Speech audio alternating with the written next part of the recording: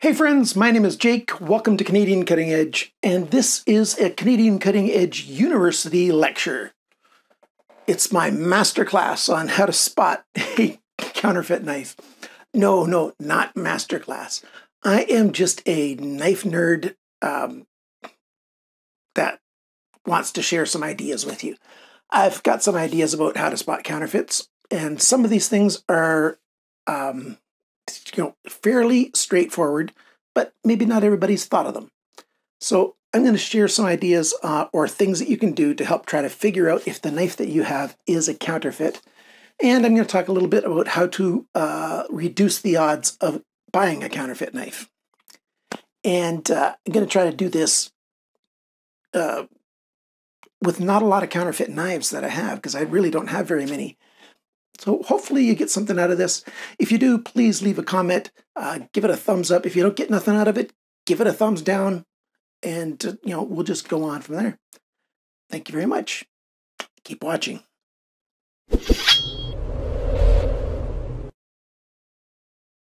In the last number of years, have I gotten counterfeit knives? Yes, I have.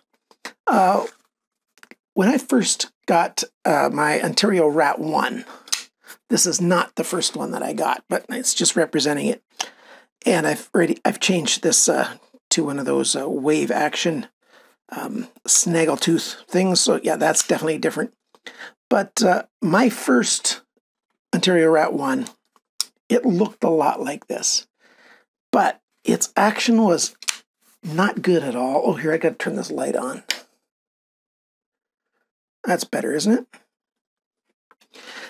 The action wasn't that good, and I'd not, the first time I got one, I'd not touched an Ontario Rat 1 before. I live in fairly isolated places. The nearest knife store is 100 kilometers away, 60-mile drive. No, I don't go that often, and when I do go to the city, I'm usually with my family, and they want to do other things than sit in a knife store. So I ordered my first Ontario Rat 1, and what I got looked a bit like it, but it was different. And I'm just going to go over some of those things on how to tell if your knife is a counterfeit or not. And I've got some counterfeits to look at.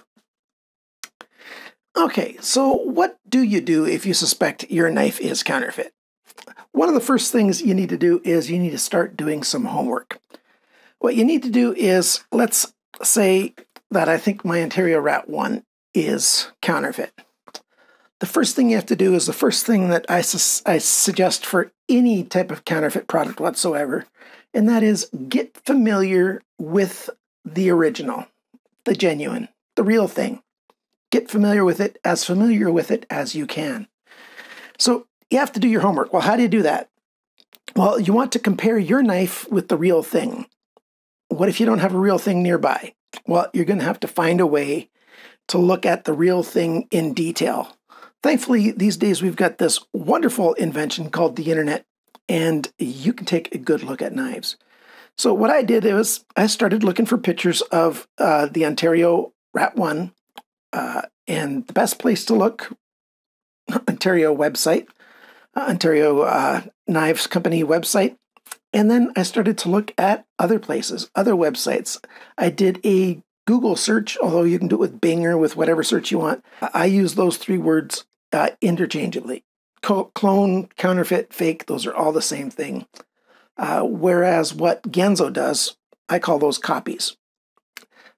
Clones, counterfeits, fakes, all are trying to trick you into thinking you're getting something that you're not.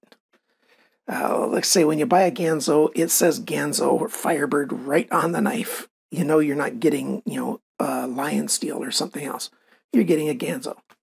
So those are copies. Clones, counterfeits, fakes are trying to trick you into buying something that's not real. So several companies have their own departments for that, or email addresses or whatever for that. I know Buck does, and some other places do. And you can take some really good pictures of your stuff, hopefully, and you email them to them, and you ask them, what do they think, if it's real or not? And they'll let you know.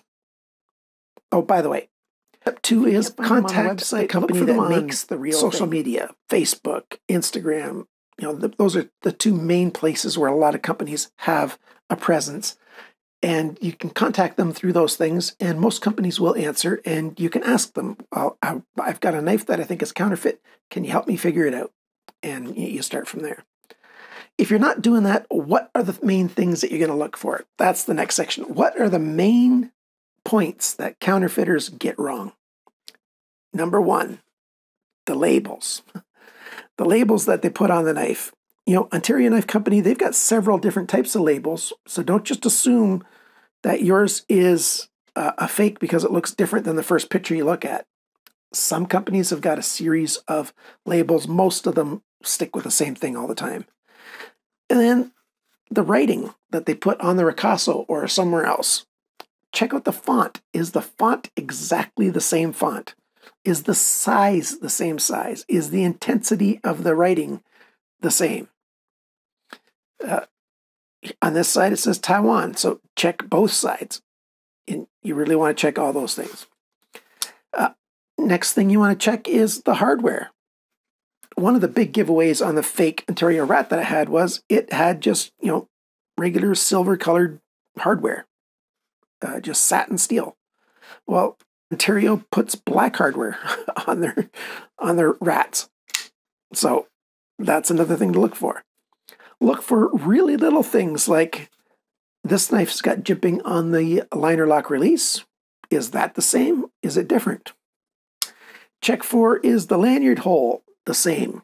Is it in the same spot? Exactly or close? The hardware, if it's an open pillar construction, does it have a little backspacer? Big mistake. But these ones, the Ontario Rat's got really plain pillars, but a lot of knives, like this one right here, has got these curved ones. It's got little lines, little steps on it. Check and see if those are identical.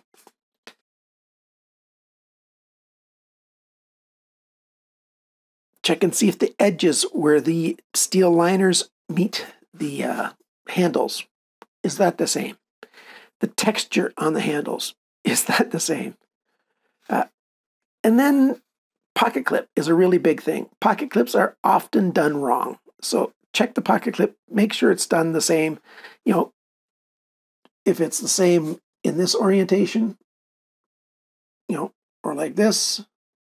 Sometimes stupid little things like maybe it's got 2 screws where it's supposed to have 3, or it has 3 where it's supposed to have 2, whatever you have. And then, the labels on them, if there is one or not. Those are all little things to pay attention to. And what if it looks exactly the same? You also need to pay attention to how it feels. Now, for that, you're probably going to have to watch video reviews, or if you know somebody who has one, they can tell you, did it take, just a little while to break in? But the one you have, you've been trying forever to play with it, and it just is always stupid little things like, does it have washers when it's supposed to have ball bearings? Does it have ball bearings when it's supposed to have washers? Another big thing is, are the washers identical? If the original one's got phosphor bronze washers, what's the fake doing with the white nylon washers? On a liner lock or a frame lock, make sure that the way the knife looks, if you can see it, where the end of the blade is, make sure that's the same shape. Is the stop pin exactly in the same spot or not? Those are all important things that you can check. And some other people might have some other ideas, but once you're looking at the blade, you're going to look at the jimping, or even the jimping on the handle anywhere. Is that identical, or is it just close? Is there a swedge, or is the spine of the blade the same? Is it rounded the same? Does it have more roundedness? Does it have a chamfer when it's not supposed to, or the other way around? The belly of the knife, is this shape exactly the same? Because on the manufactured ones, they're going to make them the same every single time. Is that a little bit off? Does it come more to a point? Less of a drop or more of a drop? All those different things. You're looking for all of those differences to save you from having to contact somebody else, or to get you to submit the right pictures when you're submitting them to the knife company. If you think that the logos are a little bit off, but you're not sure, well, make sure you take good pictures of those, because that's what they're going to want to look at. If you see things that you think might be a little different, but you're not sure, those are the things you take pictures of. What else do? You check things like weight. If you've got a scale that goes down to grams, or goes down to fine weight measurements, weigh your knife. It should be very close to what the company says it's supposed to be. Of course, there's always a little bit of variance, and sometimes I notice some websites where the weights are a quarter of an ounce different than what mine is. That's not a big a deal, but once you're getting to half an ounce difference, if you're getting to 10, 15 grams difference, that's a big deal, and you'll need to pay attention to that. The sizes, are all the numbers the same for the specs? Again, some companies are a little less accurate than others, and try to get the information from the manufacturer and not from a store. Stores are often wrong with their measurements. Almost every company does have a web presence somewhere. One other thing to do when you are taking pictures, put a measuring tape beside it, so the picture shows, at least one of your pictures with the length of it or whatever shows what it really is, so that the company knows that, it's not a size difference. What are you going to do if you've tried all of that and you just haven't gotten anywhere? Well, now it's time to start contacting people you don't know but are not the company. And one of the best places for that is bladeforums.com. I don't do much on bladeforums.com, but sometimes I lurk there. I go and I search things out and I try to get information. But it's a good place. You can submit pictures sometimes to people. Maybe you'll find a forum group that is all about, Ontario rats, or it's all about falcon evens, or whatever. And they might be able to help you as well.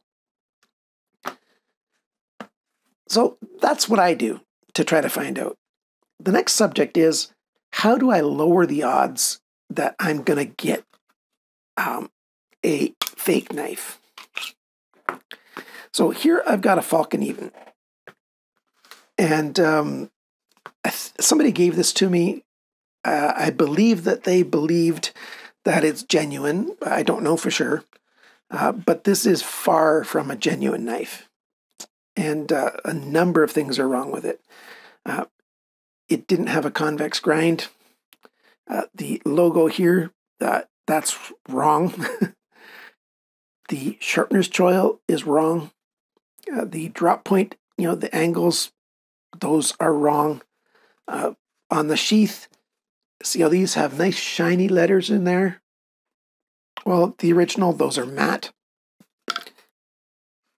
The retention here, the clips, that is longer, has a longer tab before it ends. This is cut right next to the button. These rivets here are shiny. They're supposed to be matte. Same with on the back. And it's, once you start knowing what to look for, you can start finding all these things really quick. So you start doing what I suggested on the pictures that the person who's selling it to you has.